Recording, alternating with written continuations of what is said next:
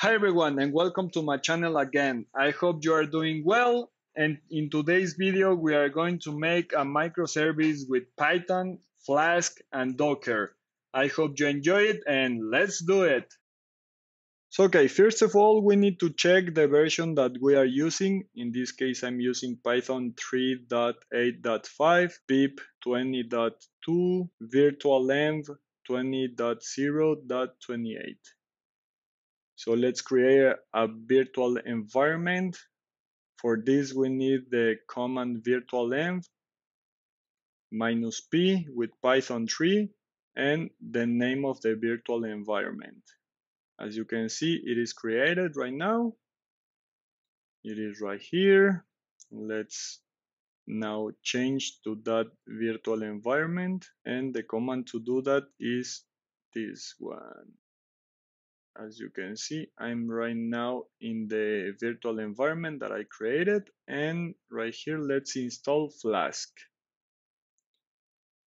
It's installed, and let's freeze all our dependencies. As you can see, all the dependencies that I need for this project are right here. Flask installed all the other dependencies. And let's create our first app.py.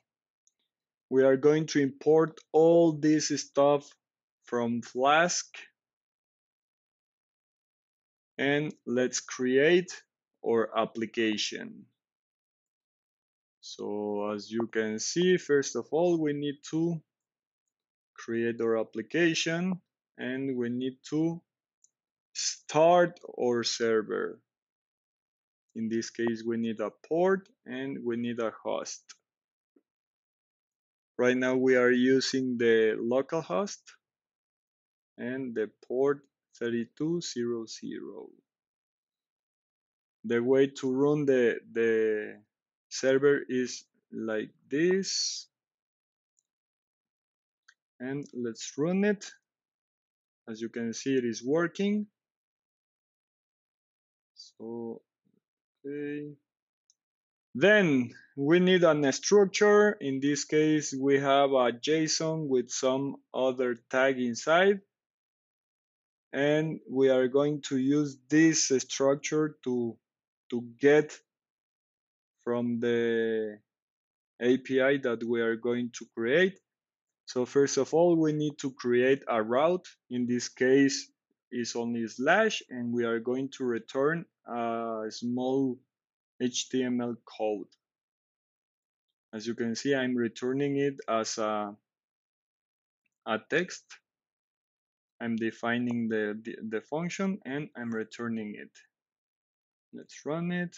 It is working. Check. And right there, it is working. So we have our first endpoint that is bringing us the web page or HTML code. So next thing we are going to do is to make a get for template.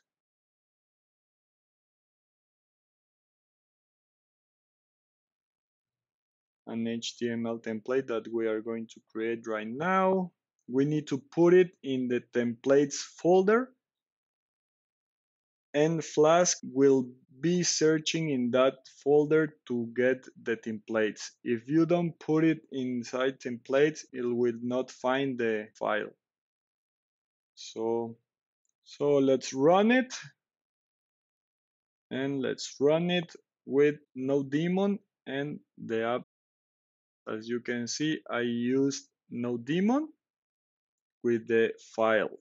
So in this case, each time I save something in the code, it will restart our server or our code.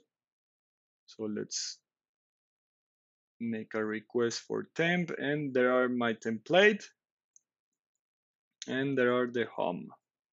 So next thing we need to do is we are going to make a query string, and we are going to only return the query string JSON. As you can see, I'm asking for the args, that are in the request, and I'm doing a for for the arguments that are in the query string, and I'm returning the response with a 200. If there is no query string, I'm returning an error. In this case, there is no query string, so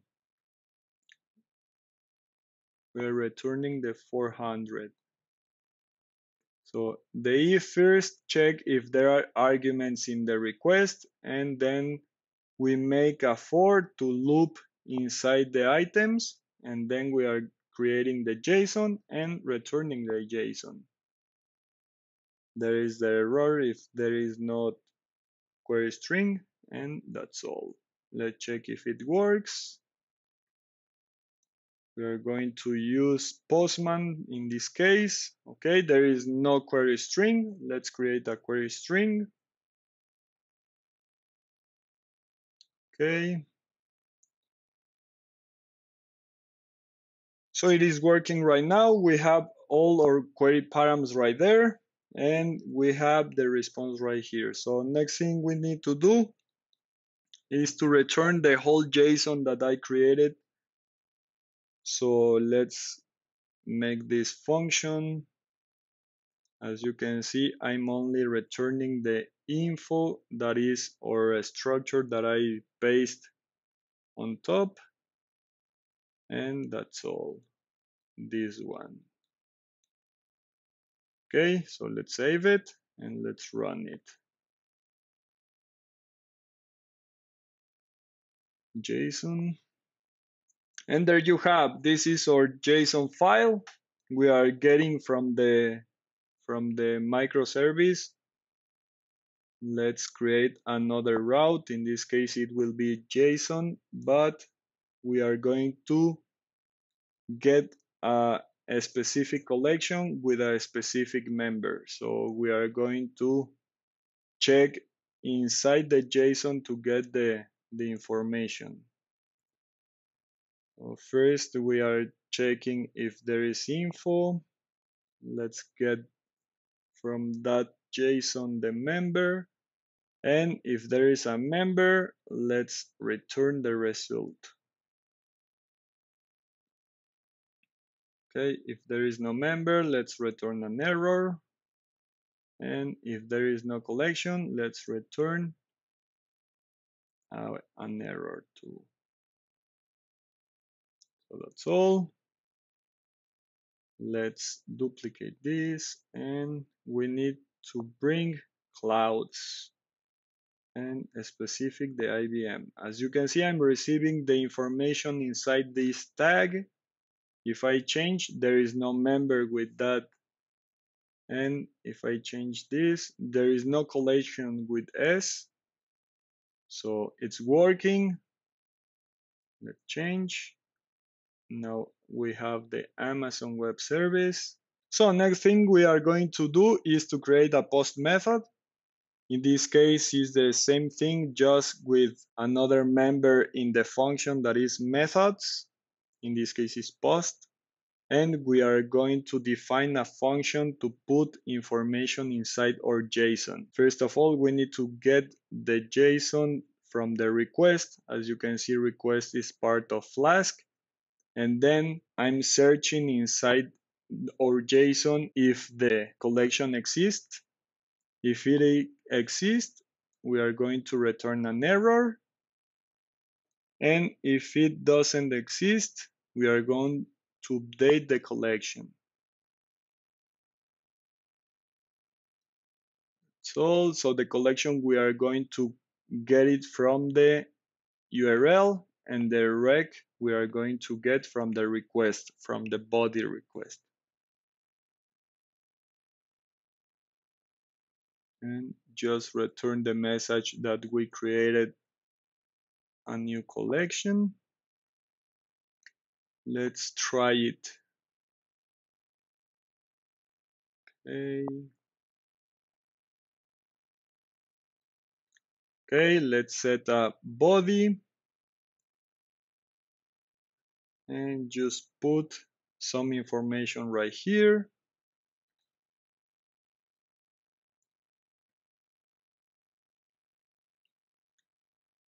Remember that the collection will take from the URL, so the collection was created, and right now it is exist, so it returns an error.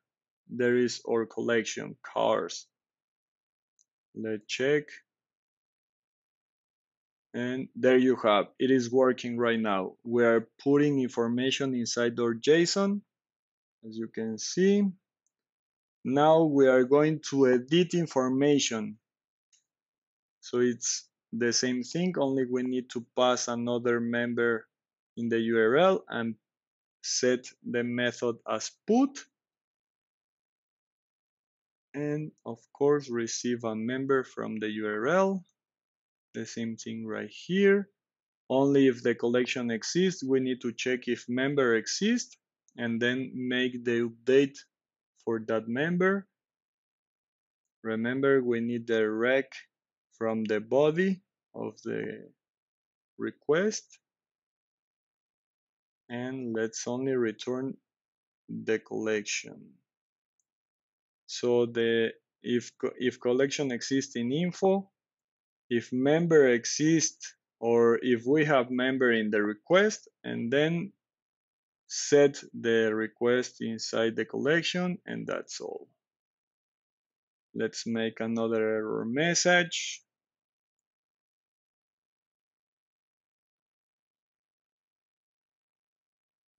Okay. Okay. Let's try it. Okay, now is a put, and we need to pass the collection and the member. The collection is created, so we can modify this one. As you can see, I'm going to modify the F member. So I need to pass, remember, I asked for new right here. So I need to pass new and then the other. So we have the collection and the member. And it's working. As you can see, F is right now Ford. And right here, we have Ford and Ford. As you can see, it is working.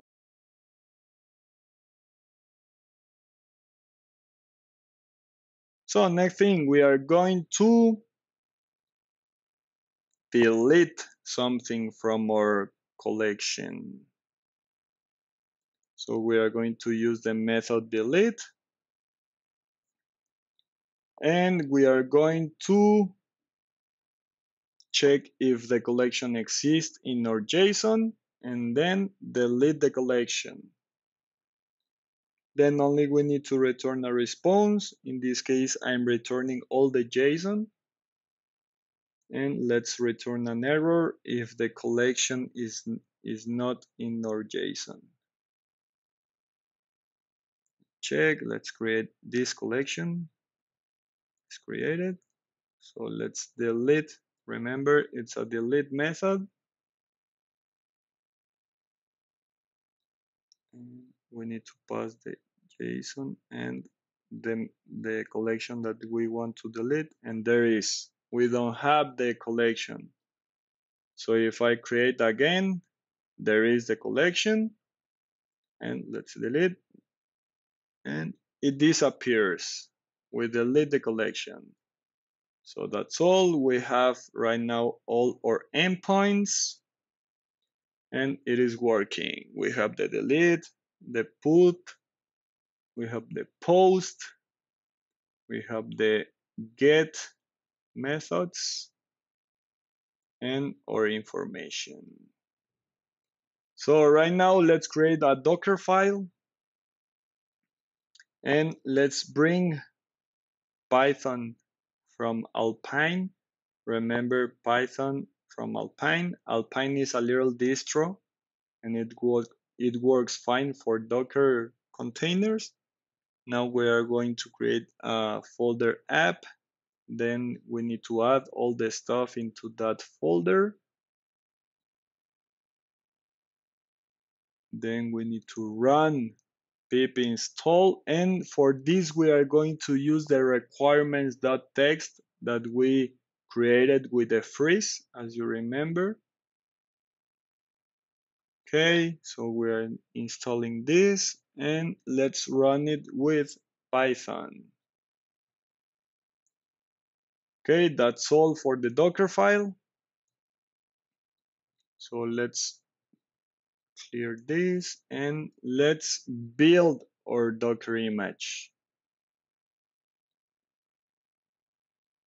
Okay, remember we are using Docker build -t for the name of the image, and the dot is for all. It's downloading all the stuff that we need.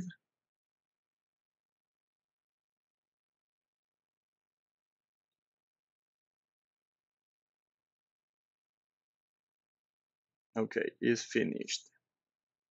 Let's check our images. It's right here. So let's run it.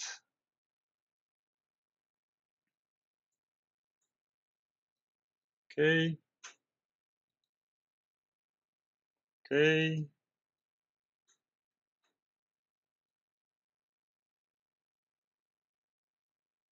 So we are going to run with Python test. This is the port that we are going to use, the port that we specified right here,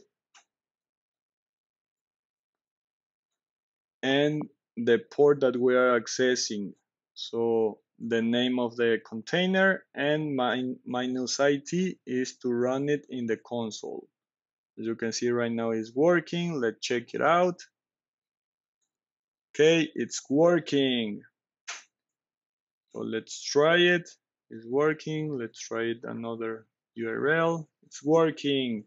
So we have our microservice working right now in a container.